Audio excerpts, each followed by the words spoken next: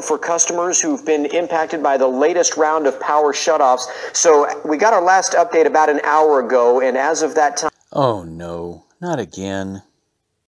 Let me show you what I do when the power goes off. Does your neighborhood sound like this?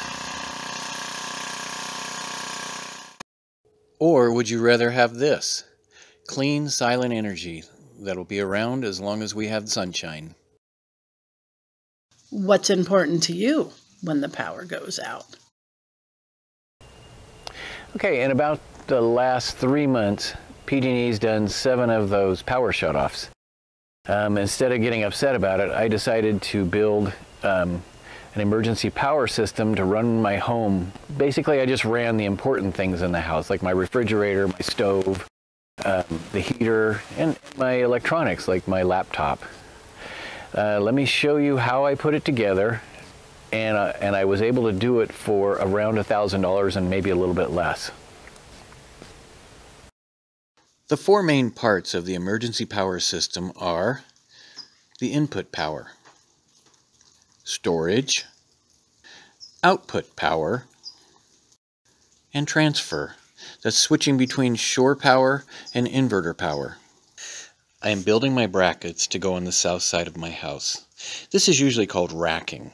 The bracket that I am building will adjust my panels from 55 degrees to 25 degrees tilt for winter and summer sun. Even though it's an emergency system, the panels will be in a pretty severe environment, so my racking will need to be tough. I have 4 100-watt monocrystalline panels. There are 3 main types of panels: monocrystalline, polycrystalline, and amorphous. All the panels seem to have a 20 to 30 year lifespan. I will stick with the mono or polycrystalline because of the smaller mounting footprint. I can also charge my batteries using a generator or wind power. I ruled out the generator because of the noise and gas fumes and limited life and supply of fuel. We get very little wind in our area, so I believe that solar is my best bet. Here's the catch. My 400 watts of solar will only make 400 watts when they are pointed directly at the sun, and it is a clear day.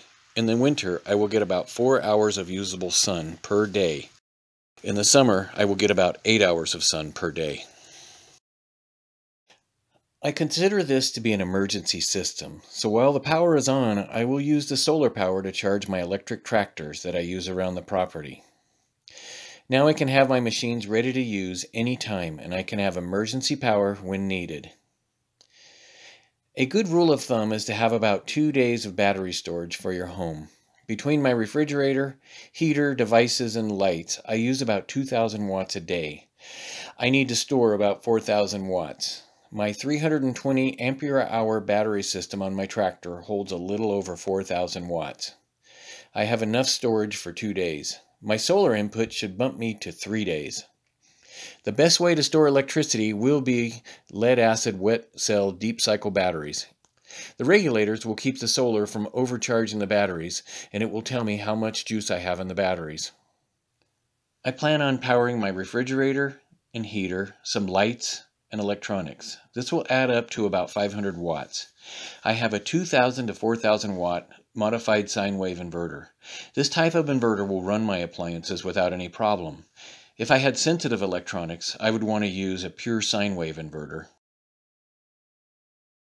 The transfer switch will hardwire into my power panel. Its job is to keep the PG&E power from mixing with my inverter power.